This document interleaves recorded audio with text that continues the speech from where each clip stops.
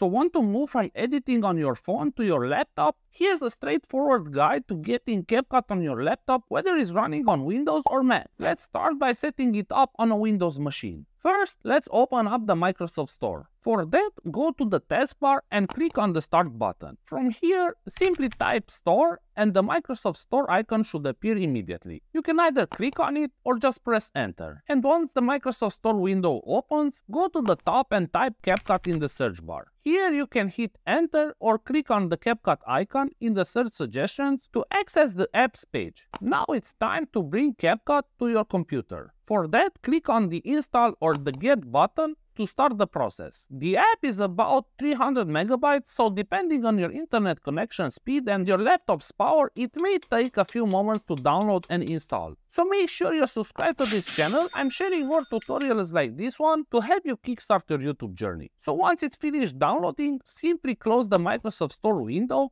and you're all set. Now if you want to open up CapCut, go to the Start button again on the taskbar. CapCut should appear first in your recently added apps. But if it doesn't show up, don't worry. Simply type CapCut in the search bar and hit Enter. Now the first time it starts, it will do a quick performance test. But don't fret, it's fast. So CapCut is now ready to edit your videos. And if you don't want to search for it every time you use it, simply right click on its icon in the taskbar and select Pin to Taskbar. And the next time you need it, it will be waiting for you right there. And just like that, you're ready to rock. Time to start creating those amazing videos on your Windows PC or laptop. And now let's see how you can get CapCut on your Mac. First, let's open up the App Store. Look at your dock, and if the icon isn't there, go to the top and click the magnifying glass icon in the taskbar to open up Spotlight Search, or simply press Command plus Space. From here, type App Store and it will appear in the search results. So hit Enter to open it. Once it opens, type CapCut in the search bar and press Enter. Now look for the CapCut app and click Get